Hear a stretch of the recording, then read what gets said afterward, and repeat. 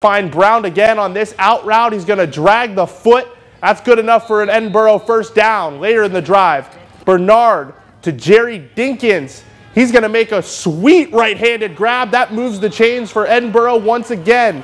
A few plays later, they give it to Jenkins a second time.